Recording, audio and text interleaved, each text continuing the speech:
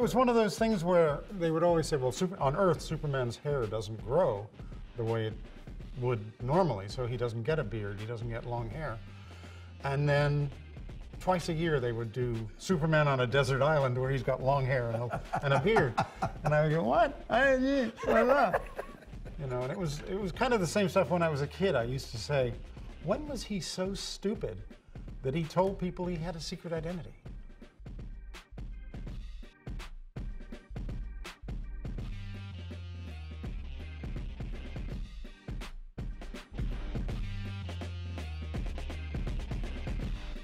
So you jump over to DC to do this. You mentioned that your first exposure to the character was through the Superman TV show. With George Reeves. So for you, growing up in England, the Superman was created in the 50s on television. You betcha, in black and white.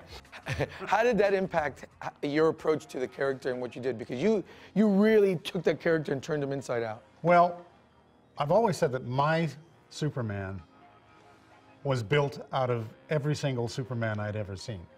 So there was some George Reeves, there was some Christopher Reeve, there was some of the Fleischer animation, just everything all mashed together.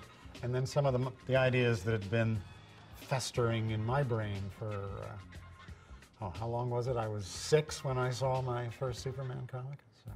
After you turned in your proposal for the series, when did you start getting pushback from DC and all the changes you were bringing to the Superman mythos? Because there were a lot. Well, there was no real pushback because I told them about it in advance.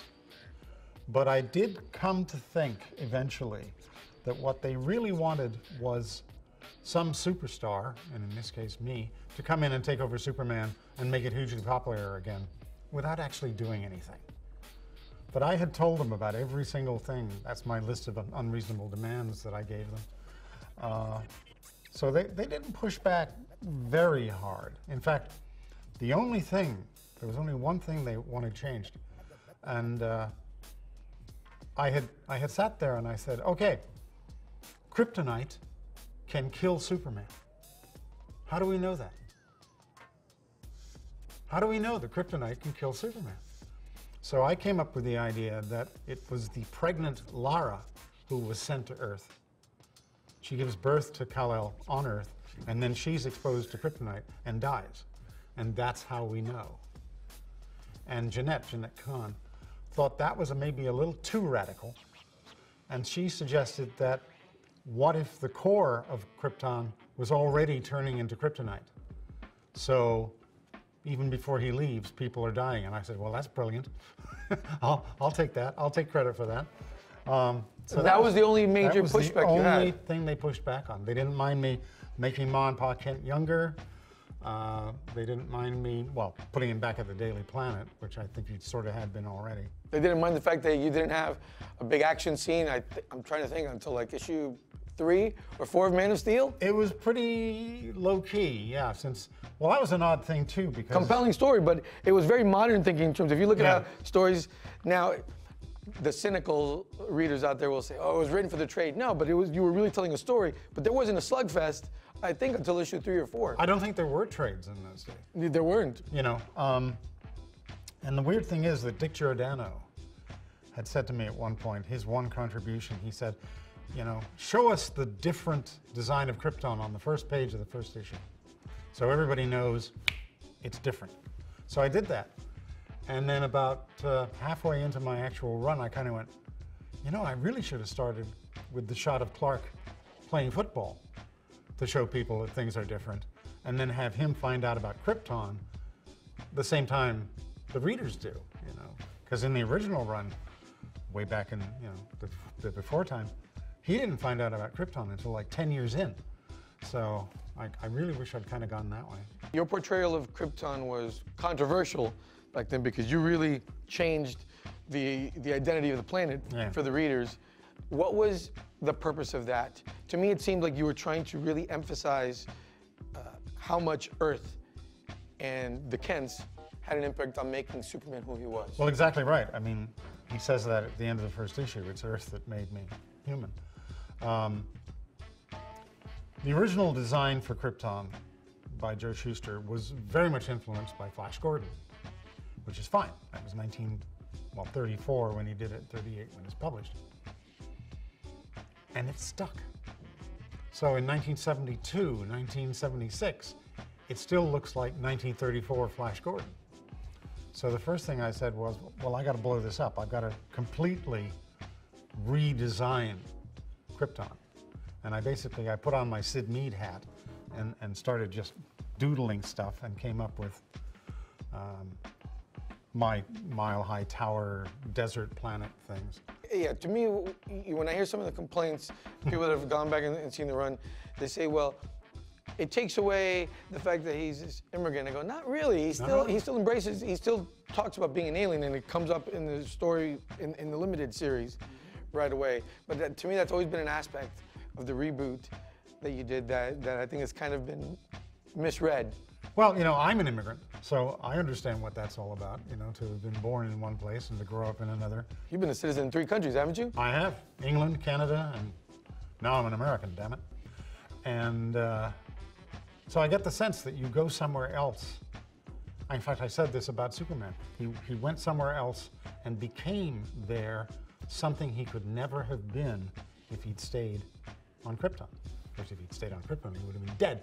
But assuming Krypton didn't blow up, he would never have become, unless Mort Weisinger was the editor, he would never have become Superman.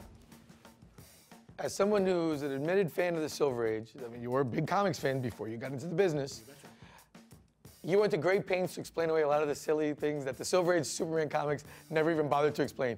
No more crypto, no more super whoever. Let me correct you. I didn't explain them, I just didn't use them. You did, but you explained certain things that were never discussed. Yeah. The shaving. The shaving. Maybe the most controversial element of your whole Superman run. Superman shaving. I'd forgotten that I read somewhere that was something that bugged a lot of people. And then I went and I saw it, and I remember the shaving scene. And the part that really entertained me was the piece of the rocket ship. Yeah. But that makes sense, because then you would have raised another question, because the heat vision would have burned through anything else. Through anything else. Yeah. And why did that bother you? Well, it was one of those things where they would always say, well, on Earth, Superman's hair doesn't grow the way it would normally, so he doesn't get a beard, he doesn't get long hair. And then twice a year they would do Superman on a desert island where he's got long hair and a beard. And I would go, what? You know, and it was kind of the same stuff when I was a kid. I used to say, when was he so stupid that he told people he had a secret identity? Why would he do that? He's walking around with his face hanging out. This isn't like Batman wearing a mask and people are going to go, somebody's under there. This is what Superman looks like all the time, right? And of course you can tell that when I take my glasses off, I don't look anything like me. Reminds me of the Lois and Clark scene. I'm yeah. Clark Kent. I'm Superman. Well, you mean in the first movie? No, in the TV show, they made a point of making a joke of that. Oh, the glasses, yeah, it looks totally different. Because there's an amazing scene in the first Christopher Reeve movie where Lois has gone into the bedroom to change, and Clark is standing there, and he realizes he's got to tell her, and he takes off his glasses and he stands up. And then he stands up like another 4 inches, and then he puts his glasses back on before she comes in. But Christopher Reeve convinced me that you can part your hair on the other side and wear a pair of glasses and slouch and look like somebody else. He really did. Clark Kent really came into his own as a character, in my eyes, as a comic book fan during this run, because he became more than just, you know, that costume. Yeah. And that you make Clark Kent the main character. Superman was his costumed identity. Superman was his fortress of solitude, basically. And I love the fact that he played football, because if anybody has those kind of powers at that age, if we're thinking, you know, rationally, everyone's going to use it. Yeah. And try to become the football star, because who doesn't want to be popular? Yeah. And I thought that was really interesting, and then you built the Pa Kent life lesson around that. Yeah. That basically came from 2 sources. The George Reeves Clark Kent, who was a no-nonsense kind of guy. He wasn't the wimpy, oh, Clark, there's a monster attacking. Oh, get out of my office, Lois. You know, and off he goes. And also it came from the way they used to play Dick Grayson, which the Dick in school was always like the second best guy on the hockey team, the second best guy on the football team. They didn't try to hide. He wasn't wimpy. He wasn't wearing glasses or anything. He was almost as good as Robin. And so people can look and go, well, he's almost as good as Robin, but he's not as good as Robin. You know, and it was the same thing with Clark. He doesn't have to be a total wimp. You depowered the character. What was the reasoning behind it? Because the Superman that existed up at that point could, I think, move planets. I was inspired by Denny O'Neil, who once said unto me, it's really hard to write interesting stories for a character who can destroy entire alien races by listening hard. And I said, you know, yeah, I mean, I saw the first Superman movie 112 times, and that is actually the number of times I saw it. And I noticed that the civilian audience, you know, they're going, oh, look, he's flying. Oh, look, he's knocking the dam over. But the moment they cheered, the whole audience cheered every time I saw it, was when he ripped off the car door to get to Lois. And I said, because that's relatable. That's something, nobody has ever wanted to push over a dam, right? But everybody's wanted to tear a car door off. Save somebody. Save somebody. And I said, that's what we need to think about, that he's Superman, but he's not inconceivable. You know, we can relate to what he does. Yeah, he's still incredibly powerful. Yeah. The reinvention of a lot of the characters in the Superman supporting cast were really interesting. To me, the most fascinating one was Lex Luthor, which, you know, Lex Luthor, mad scientist, was the bane of his existence for decades, and then all of a sudden became Gordon Gekko on steroids. Right. Well, that was Marv Wolfman's idea. You know. Marv had been offered the second seat. And he called me up one day and said, well, before I accept this, I want to tell you what my plans were for Luthor. And he told me this, and I said, I love it. You know, I mean, there's only one thing I don't like. And he said, okay, we don't have to do that. And I said, okay, you know, I love it. It's great. We turned him into, what was that guy's name? He was big into Trump something? Yeah. Yeah. Whatever happened to him? Well, but what was interesting to me reading that is that it made absolute sense why he hated Superman. This is a rich guy who owned everything. His ship, it was a cruise ship. It wasn't a yacht. It was literally a cruise ship. And what he hated about Superman was so basic and so primal, just jealousy. He was jealous that he had something that he couldn't have no matter how much money he threw at it. It's one little step beyond that. That's the basic. Somebody had suggested that I should read the play Amadeus, because the relationship between Mozart and Salieri is Superman and Luthor. So I read it and I said, no, it's not, because Salieri acknowledges that Mozart is greater than he is. Luthor would never do that. So Luthor is insanely jealous of Superman, but it's more on the level of he thinks everybody else on Earth is stupid because they don't realize that he's better than Superman. Lois Lane is so strong-willed and so, you know, bullheaded in this. She is the classic bulldog reporter in this. I imagine Lois was a lot of fun to write. Lois was a lot of fun because I like strong women, and very revealing, because I got a lot of negative mail about my interpretation of Lois. Oh, she's too butch. Oh, she's too tough. Oh, you know, she isn't feminine enough. And then I did the issue where the Toyman, was it the Toyman? Yeah, captured her and tied her up. And it went 180 degrees with that issue. Oh, Lois is so great. Lois is so cool. Oh, dear God. All I had to do was tie her up. It was great to see the relationship and the competition, especially early on, between Clark and Lois as reporters. And again, I've always been a fan of comics that give the civilian life its due. It was nice to see the Daily Planet become a big player in that, just not something to break up the panels. Yeah, well, there I was pulling heavily from All the President's Men, of course, with all the dynamics that you see in there, and it also introduced the fact that Lois and Clark are both novelists on the side, and she had won an Edgar Allan Poe Award. What was her novel, Shadows on the Grass, I think I called it. But yeah, I wanted to expand everybody. Tell me about drawing Superman, because, oh, by the way, besides plotting and writing all those stories, you were also penciling all these issues. You were doing 2 books a month? 2, yeah. 2 a month. And ultimately, drawing 2 and writing 3, yeah.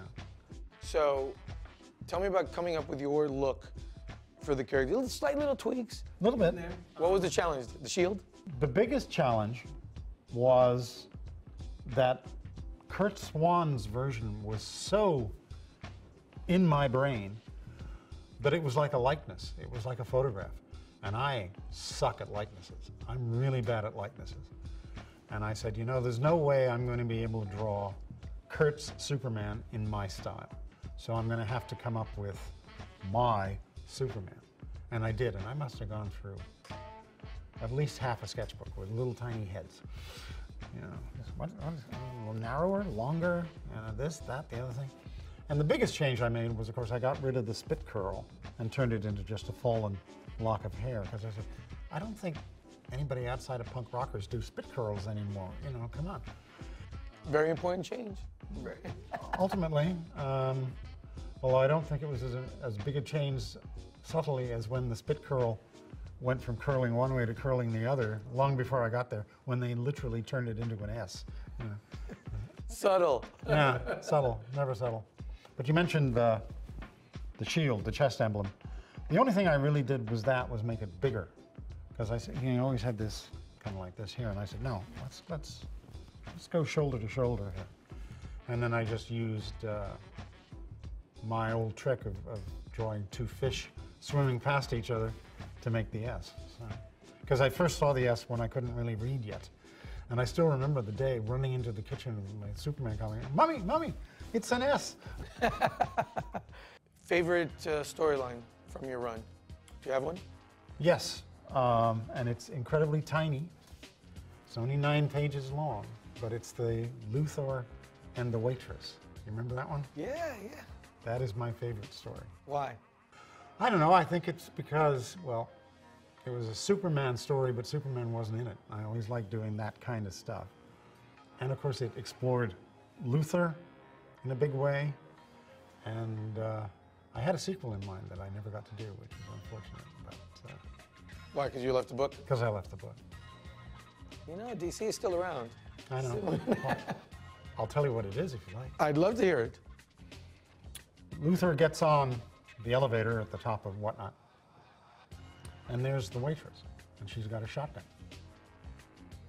And she just, holds him there and keeps him there, and Superman detects what's going on, and he comes, and she's, Superman, save me, this woman is going to kill me, and why are you doing this? And she tells him the story, and Superman goes, okay, cool, and flies away. And so she levels the gun at Luthor and pulls the trigger, and it goes bang. Little bang sign comes out. And that's her revenge. Scare the life out of Luthor. Scare the life out of it. Yeah. You should have called him about that. You absolutely should have called him. Somebody else did a sequel and of course had her with a real gun. Any second thoughts, anything that you would do differently with the gift, given the gift of hindsight? Well, what I usually say is, if I could go back in time and whisper in my ear, when Dick called and said, put your money where your mouth is, I would say, no. I wouldn't do it. I wouldn't do the whole thing. Why not? It should have been one of the most pleasant experiences of my whole life, but it turned out to be just an endless pain. Partly editorial, partly other writers, partly the powers that were. Just, it was the death of 1,000 cuts. And finally I said, okay, I'm leaving. And I look back now and say, I wish I hadn't done it.